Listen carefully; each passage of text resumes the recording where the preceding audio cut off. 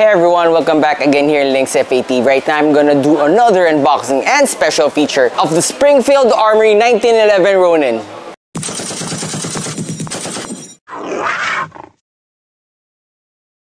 Hey everyone, welcome back again here in Lynx FAT. Right now I'm gonna do another unboxing, and this one is another special one, and obviously this is a Springfield Armory box. Let's check what's inside. Of course, this comes with like a carton box, and check natin kung ano nasa loob. Oh, nice. Of course, comes with this parang envelope.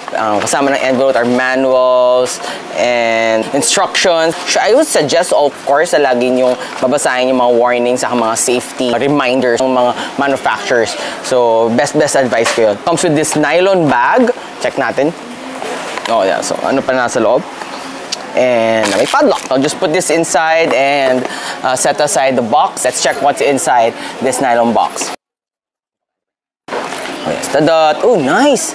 Ang ganda. This is the Springfield Armory 1911 Ronin. Made in the United States. The 1911 model is the most popularized sa States. It was made by John Moses Browning. Sabi nga nila, one of the most best designed firearms ever. The 1911, I think it was developed 1900s per early 1900. Tapos at the end, naging 1911 na talaga siya. Made by Springfield, Geneseo, Illinois. Springfield Armory began operating in 1770s.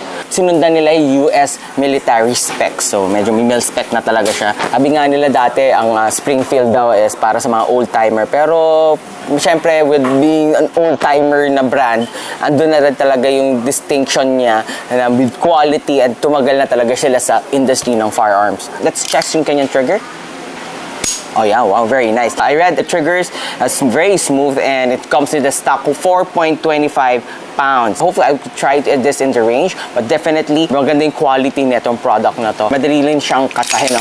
Very easy from the back and the front. So, yeah, really nice. Again, the Springfield Armory 1911 Ronin. It comes with stainless blued finish. So, two-tone yung kanyang design. Forged carbon steel slide. Finish siya ng hot salt bluing treatment. So, may pagkaibang shade siya. Mattish, shiny ang kanyang bluing sa taas. Specs of this unit is a 45 caliber, 5 inches forged steel match grade na barrel. Let's check the barrel. Ayan.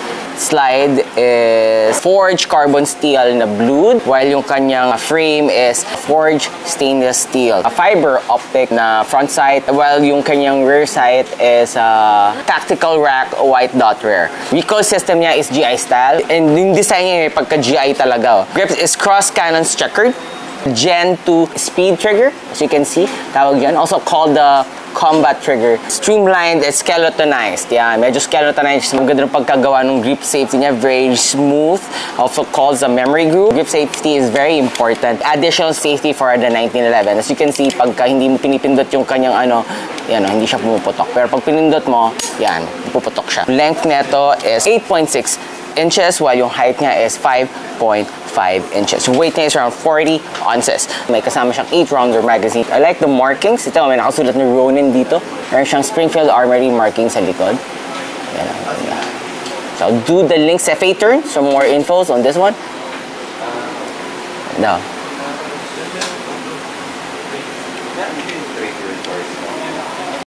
Hi guys, again, I wanna say thank you sa mga nanonood and nagtatangkilik dito sa Lynx FA. To give back, please don't forget to share, tag, and like this video. And please also tag your friend. I'll be picking a lucky winner or winners a week after this video is posted. Again, maraming salamat. Don't forget to visit our social media accounts in Facebook and Instagram.